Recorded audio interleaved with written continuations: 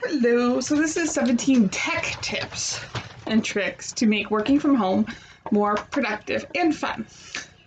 Because of the coronavirus, a lot of people are suddenly finding themselves working from home for the first time.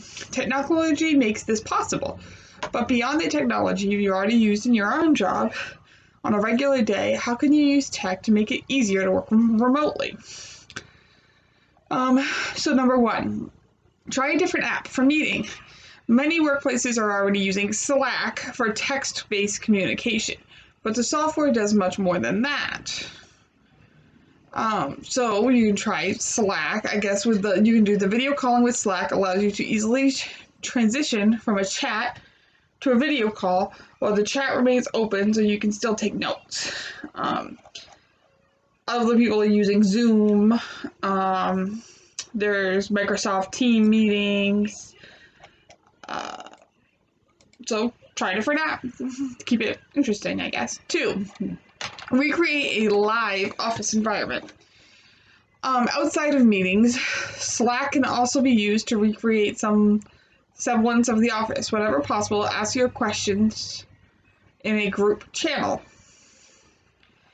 3, share video meetings. Loom is a browser extension that lets you share your screen and record video messages. You can do it both at the same time with the camera bubble feature that shows you talking off to the side of your screen recording. 4, create training and presentation videos.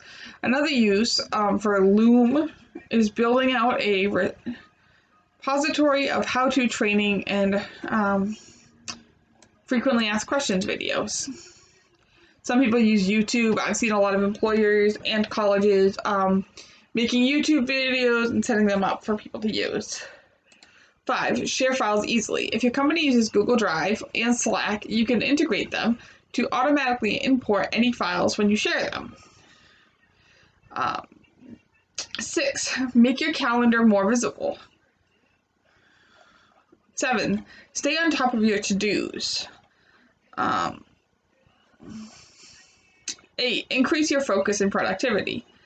Zenware is a type of software that cuts out all the excess bells and whistles and only shows you what's important. This actually seems like an interesting app. For folks who need heads down writing work, try Writeroom, which blocks out your whole screen so all you see is the text you're writing. 9, block your biggest distractors. One of my favorite tech apps is called Self-Control.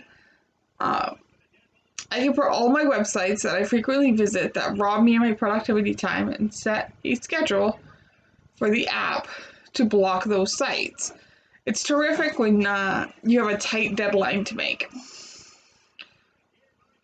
10, pretend you're in outer space.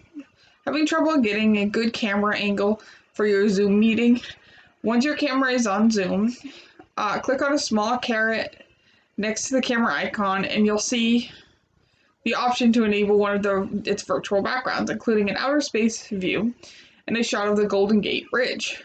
You can also upload your own images to use as backgrounds for future meetings. So, 11, brainstorm better. Pin It To Me is simple and free. It's pin, P-I-N, it, capital I-T, and then capital T-O dot me. And it's a tool that lets you and a team collaborate as though you're using Post-its on a board. Everyone can create their own notes and drag and drop them across the virtual corkboard. 12, liven up your video calls. Like many organizations, a lot of companies have moved completely to remote, and employees are holding all of their meetings on Zoom. Some people are having fun with Snapchats and stuff like that. But you don't need a Snapchat account to use Snap Camera, and there are tons of different filter options to use. 13, pay attention to lighting. Since a lot of face-to-face interactions for the time being will be through video. Getting your video to look and sound better can make the experience more pleasant for everyone and ensure that you're being understood by your colleagues. Think of your meetings like you would a video interview, albeit a bit less formal. Try to use either natural or softer lighting, and if possible, position your lighting source in front of you and your computer. 14, use headphones with a microphone. When you're in our video call, use headphones with a microphone if you have them, especially if your home has a lot of background noise, and pay attention to where your microphone lands. If your microphone is rubbing against your shirt or a beard for the duration of the meeting, others on the call will be able to hear it. 15, cut out excess background noise. If you're using headphones and a microphone, but still have trouble with audio in your video calls, you can also try Krisp. Krisp is an app that will mute background noises during your calls. They've introduced a free tier to cut their prices during the COVID-19 pandemic.